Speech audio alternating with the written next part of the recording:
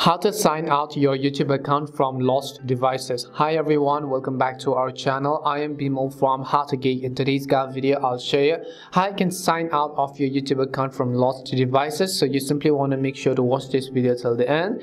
In order to sign out of a YouTube account from lost devices, you have to go ahead and then open the YouTube app first. Once you open the YouTube app, and because since our YouTube account is basically also our Google account, you have to tap on a profile photo on the top right and select the option called Manage your Google account. As you could see over here, just tap on the Manage your Google account option, and once you come to this page, you have to scroll and look for the option called Security. So as you can see, Security, you want to come to that tab, and once you're on the tab, you'll be able to see all of the devices that you're currently logged in. So you can just select Manage all devices over here under the Your Devices section. Here you'll be able to see all of your devices that are currently logged into your YouTube account. If you had a specific device and then you suddenly lost your phone and now you want to log out of those, then you can just go ahead and do that. As in my case, let's say this was a phone that I just logged out of. You can see it says signed out. Now I already did that, but if it's any of the devices on this list, you can just select that device and tap on the option called sign out, and that will log you out of your YouTube or your Google account from those devices.